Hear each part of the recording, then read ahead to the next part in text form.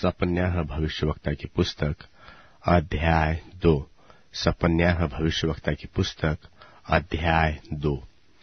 हे निर्लज्ज जाति के लोगों, इकट्ठे हो, इससे पहले कि दंड की आज्ञा पूरी हो जाए और बचाव का दिन भूसी की नाई निकल जाए और यहोवा का भड़कता हुआ क्रोध तुम पर आ पड़े और यहोवा के क्रोध का दिन तुम पर आए। तुम इकट्ठे हो, हे पृथ्वी के सब नम्र लोगों, हे यहोवा के नियम के मानने वालों, उसको ढूंढते रहो, धर्म को ढूंढो, नम्रता को ढूंढो। संभव है कि तुम यहोवा के क्रोध के दिन में शरण आओ, क्योंकि अज्जा तो निर्जन और अश्कलोन उजाड़ हो जाएगा।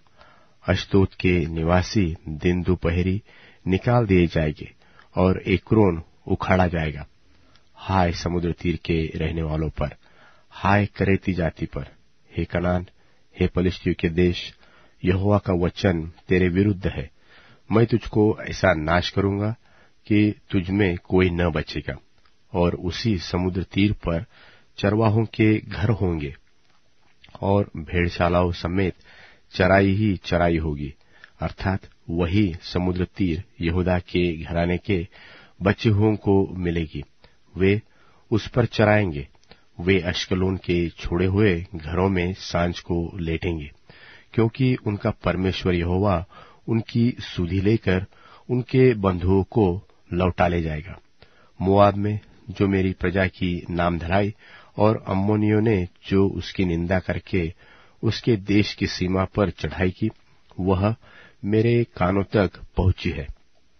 इस कारण इस्राएल के परमेश्वर सेनाओं के यहोवा की यह वाणी है कि मेरे जीवन की शपथ, निश्चय मोआब सदोम के समान और अम्मोनी अमोरा के तुल्य बिच्छू पेड़ों के स्थान और नमक की खानियां हो जाएंगे और सदैव उजड़े रहेंगे, और मेरी प्रजा के बचे हुए उनको लूटेंगे, और मेरी जाति के श्रेष्ठ लोग उनको अपने भाग में पाएंगे। यह उनके गर्व का पलटा होगा। उन्होंने तो सेनाओं के यहोवा की प्रजा की नाम धराई और उस पर बड़ाई मारी है। यहोवा उनको डरावना दिखाई देगा। वह पृथ्वी भर के देवताओं को भूखों मार डालेगा, और अन्य जातियों के सब द्वीपों के निवासी अपने अपने स्थान से उसको दंडवत करेंगे। हे कुशियों, तुम भी मेरी तलवार से मारे जाओगे।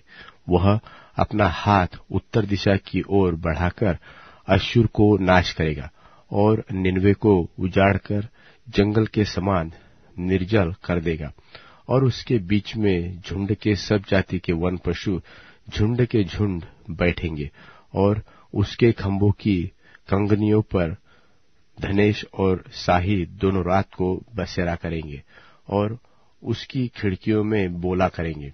उसकी डेवड़ियां सुनी पड़ी रहेगी और देवदार की लकड़ी उघारी जाएगी। यह तो वही नगरी है जो मगन रहती और नीडर बैठती रही थी और सोचती थी कि मैं ही हूं और मुझे छोड़ कोई है ही नहीं। परंतु अब यह उजाड़ और वन पशुओं के बैठने का स्थान बन गई है, यहाँ तक कि जो कोई इसके पास होकर चले वह ताली बजाएगा और हाथ हिलाएगा।